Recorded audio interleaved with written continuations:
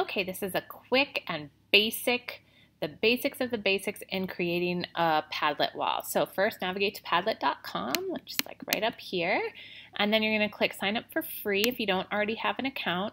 And then you're going to use your Google account, so use your KS Google account. So if you have more than one that you're logged into, click on that one. Because I already have an account, and didn't walk me through anything, but you may have to walk through some things.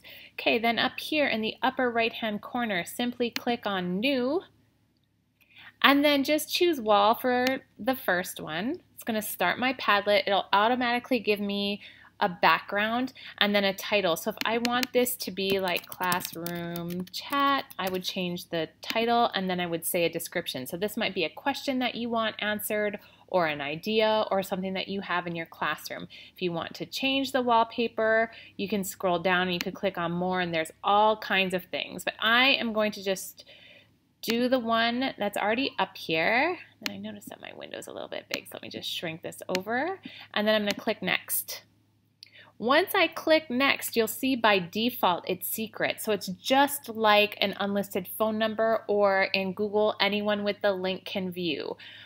People with access can write. If you want your students to write on there, then you would like to do that. You can explore this on your own to see the other features, and then you are just going to click on next again. So now I'm all set. I can start posting, so I can click on here. If I wanted to add something, I would double click on the board anywhere, or I would click on this little plus sign in the upper right.